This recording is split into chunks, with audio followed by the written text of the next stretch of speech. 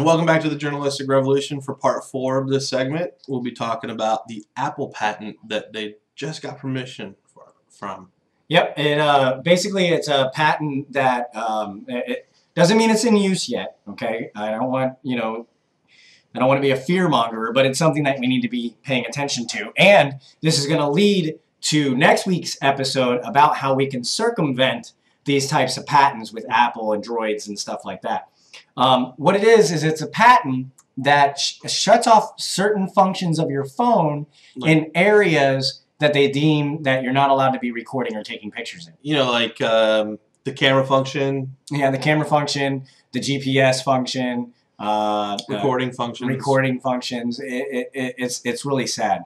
The patent number, I don't have it here because I lost my paper, but the patent describes it as this: an apparatus and methods for changing one or more functional or operational aspects of a wireless device, such as upon the occurrence of a certain event.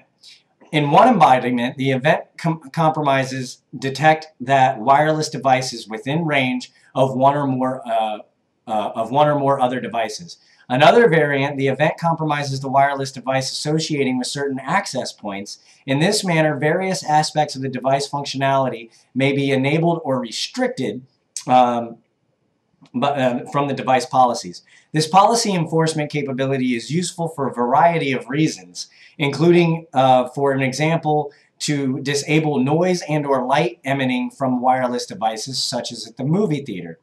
For preventing wireless devices from communicating with other wireless devices, such as in academic settings, or for forcing certain electronic devices to enter sleep mode when entering a sensitive area. Now, there's two implications here, going away from just the political aspect of it. Well, you know, I'm a single father with a child, and I like going to the movies, but I'm not going to leave my child with someone where they can't get a hold of me for 2.5 hours because I'm in a theater.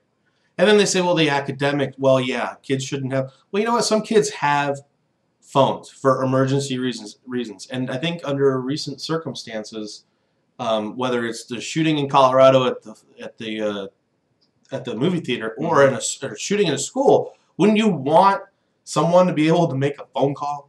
Yeah, it just doesn't make sense on that aspect. And then when talking about, you know, academic settings, this is what I want to bring to light, is the way that they explain things. And I notice this in mainstream media and in reports all the time.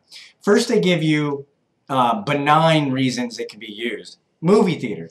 Academic settings, yeah. Yeah, school. And then sensitive areas.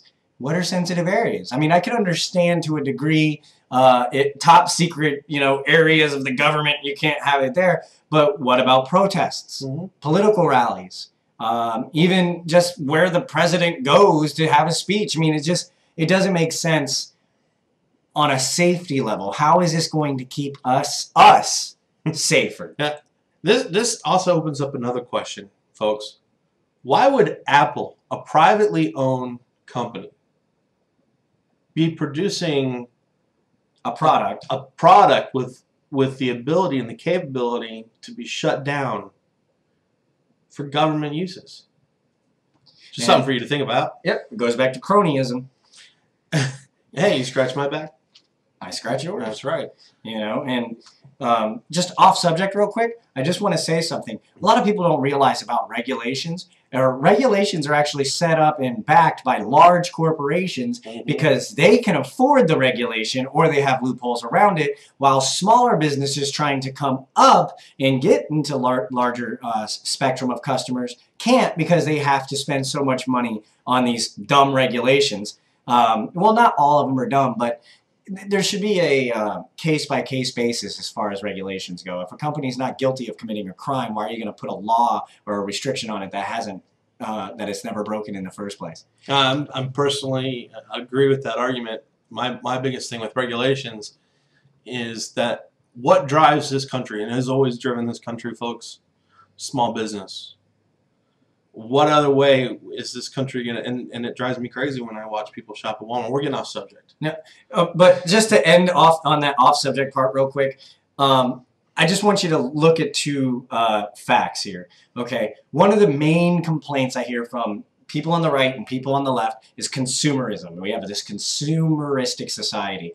Now, now I want people to notice that we didn't have one until we had places like Walmart, Publix, and large corporations. It's beneficial to them for us to be a consumeristic society. So anyway, Patton, keep an eye on it, especially all you iPhone users. Oh man, it's nerve-wracking to think that they're willing to put limitations on our devices for the safety of the government and not ourselves. Yeah, and part of the reason why we vote, and this is one of the, we get so indoctrinated into our consumerism, is that we've stopped questioning our government.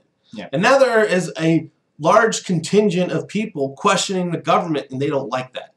And so they're I mean, this would be detrimental to people like Cop Watch and Cop Block and free speech zones. We Are Change. You know, I mean, yeah, it's silly. So that's something to think about. Keep an eye on it. If you guys get any information, please write us at the Journalistic Revolution. You'll see the email links down at the bottom.